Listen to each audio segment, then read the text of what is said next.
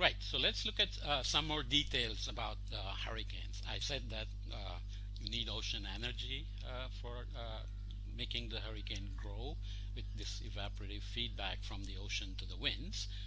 What else is happening within a hurricane? Once it's well formed, satellites and aircraft, for example, clearly see the eye. It's very well defined low pressure center.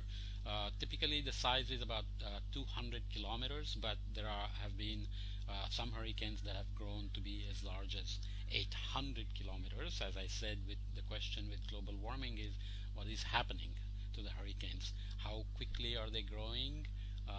How intense they are getting, and so on and so forth. The eye of the hurricane is the low pressure center, and it has these spiral bands. So remember, it's going counterclockwise in the northern hemisphere because flow around the low pressure system is counterclockwise in the northern hemisphere. You can again do it using your basic Coriolis understanding.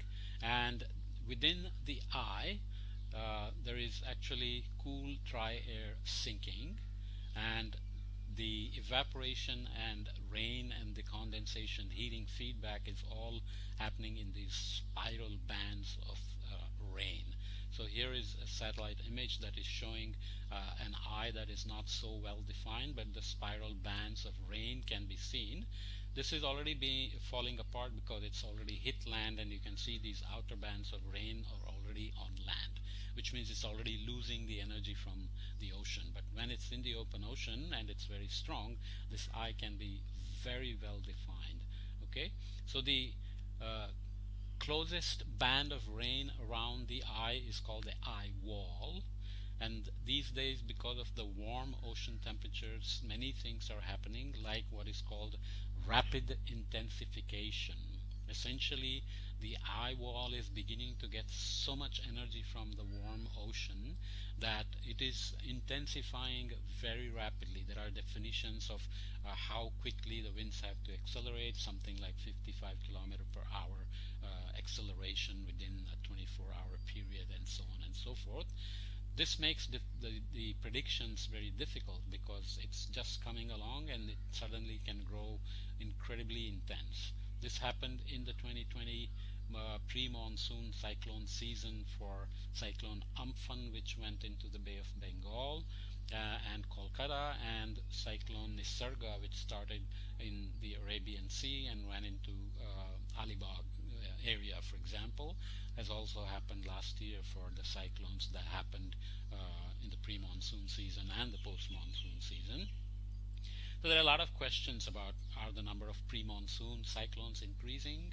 For example, if a cyclone is forming in June, as Nisarga did and Vayu did last year, question is, what do they do to the monsoon? But also, we said monsoon circulation should make it harder for the cyclones to grow, but why are we having cyclones so close to the monsoon season in June? How is it related to the warming of the ocean and the circulation change of the monsoon and so on and so forth? Incredibly complicated questions, but something you must keep in mind as you go forward. What are the other factors? Warmer waters favor hurricane development. So warming the ocean just means you are probably favoring the cyclones, at least their intensification rates. And there is a kind of out-of-phase relationship between the Atlantic and Pacific hurricanes. Depends on when the favorable conditions happen, where the ITCZ is, what are the cyclogenesis processes.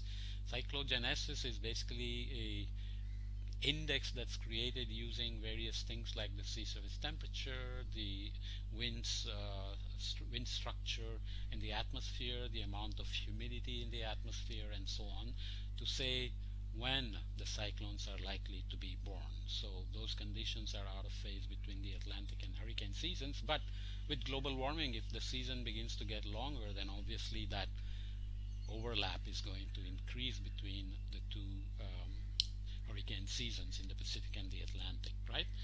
Wind shear is important.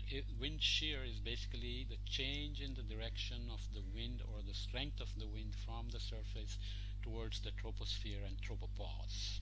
Okay, what happens? Essentially, the cyclone is trying to maintain a counterclockwise circulation and a coherent structure, but the winds, if they change and become very strong, they can chop off the head of the cyclone and take away the energy and make it difficult for the cyclone to grow. So strong wind shear can suppress the cyclone growth, for example, and this happens over the Atlantic when El Nino actually changes the circulation over the Atlantic in such a way as to reduce the number of hurricanes.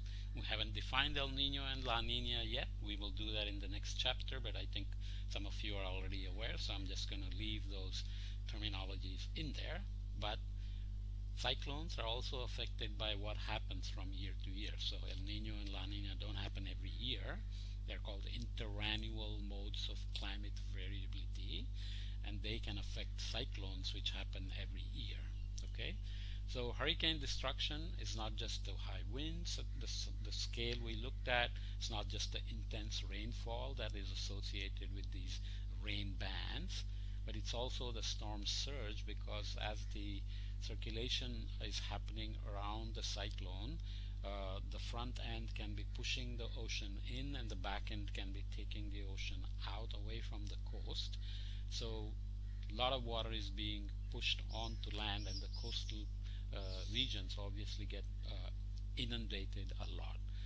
What happens under global warming? If oceans are warming, the sea level is increasing. We will look at that later on. If the sea level is rising, more water can come in because of the cyclones.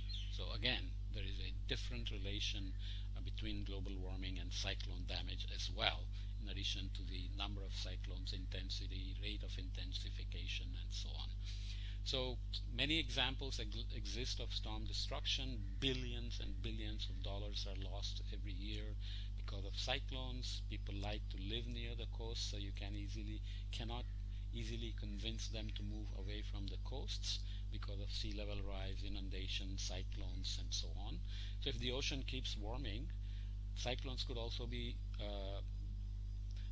beginning to get born further north than just the deep tropics, right? ITCZ could expand, could move north, tropics could expand, get warmer, and so on and so forth. Before about 1950, the cyclones didn't have names. Now the World Meteorological Organization organizes the names of typhoons, cyclones, and hurricanes. So the biggest storm recorded before that had historical impacts was the Galveston, Texas storm that killed some 6,000 people. Then Hurricane Andrew in 92, Mitch 98, Katrina, which became a poster child for what global warming could bring in terms of sea level rise, human habitation close to the coast, degradation of natural coastal defenses like mangroves, which can damp the waves that are being brought in by the cyclone, and so on and so forth.